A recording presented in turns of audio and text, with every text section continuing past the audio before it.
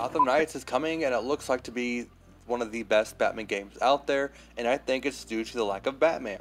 Gotham Knights is a 2021 upcoming game brought to us by WB Games in Montreal. The game is set to include primary characters of Nightwing, Batgirl, Robin, and Red Hood as they try to restore the city of Gotham from its rapid descent into chaos following the death of Batman and the rise of the Court of Owls.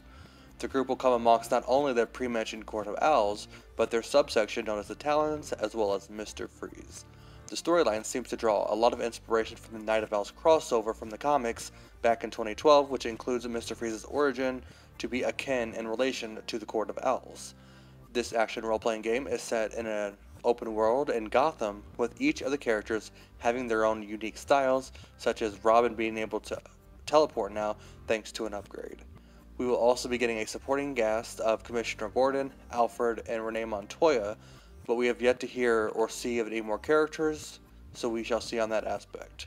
But the gameplay for this so far is phenomenal. Besides the trailer, the actual gameplay that was shown off at DC Fandom is really great, with striking images, visuals, and a steady pace of action, which makes sense, because this is the team behind the Arkham games, which are highly praised.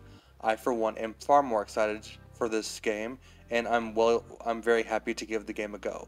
But I'm also curious to who else will appear, as I love for there to be a few more big bads other than Mr. Freeze. But let me know your thoughts on the trailer and if you'll be playing. Let me know down below.